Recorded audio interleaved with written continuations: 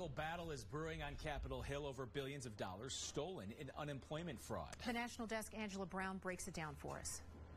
Lawmakers are putting pressure on the White House to get to the bottom of unemployment fraud. This number right behind me is massive. The Biden administration estimates over $80 billion lost to fraud. The Secret Service puts overall fraud at $100 billion in COVID relief dollars.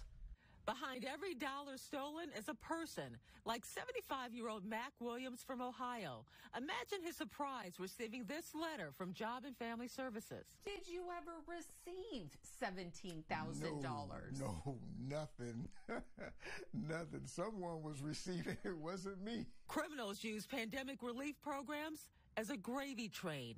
$87 billion in pandemic unemployment benefits paid improperly, a big portion to fraud, according to the Labor Department.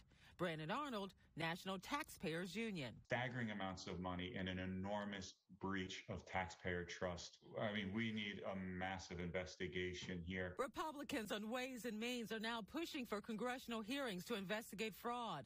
GOP leaders also introduced the Combating COVID Unemployment Fraud Act in 2021. Texas Representative Kevin Brady says the White House is dragging its feet. Right now, our Democrat colleagues are continuing to turn a blind eye to what is possibly the greatest theft of American dollars, taxpayer dollars, in American history. So what is the Biden administration doing? A multi-agency task force, which includes the Justice Department, is investigating fraud targeting unemployment insurance. The American Rescue Plan provided $2 billion in funding to prevent and detect fraud, among other things.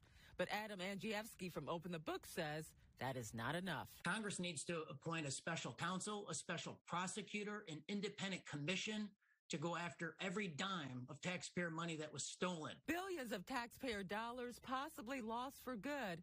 Unemployment fraud, Williams believes, could have been caught, at least in his case, because he was not working. You've been retired for how long? Since 2005.